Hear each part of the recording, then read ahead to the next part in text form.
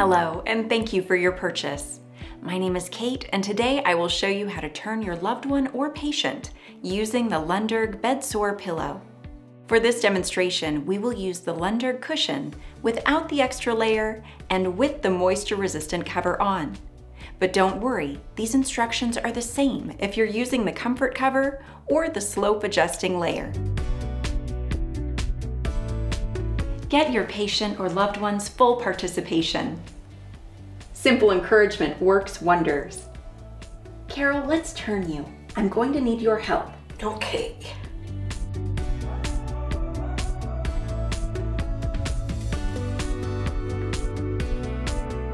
Make sure the patient or loved one is turned as much as possible to one side.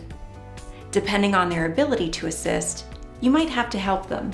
To make things easier, we recommend you use the Lunderg Bed Assist Rail if you are not using a hospital bed.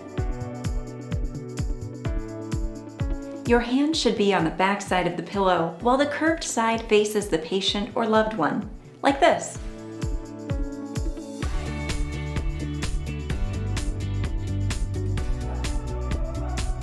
Using the curved side, we place one end under the shoulder blade and the other end under the buttocks.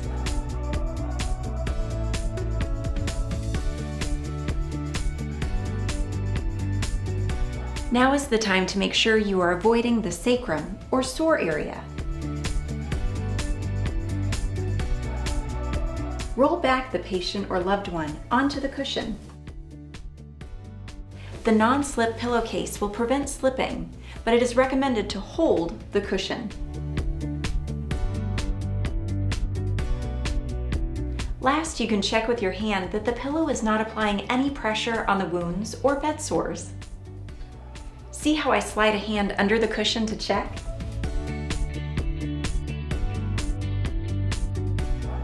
If after the final roll the patient or loved one is not comfortable, you can try again by adjusting the slope.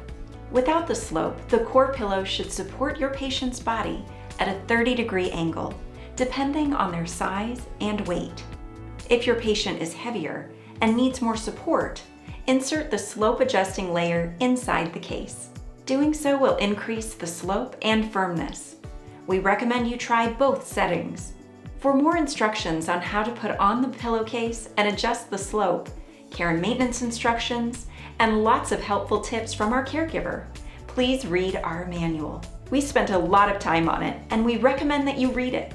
And lastly, if you have any questions, please contact us and we will reply in less than 24 hours.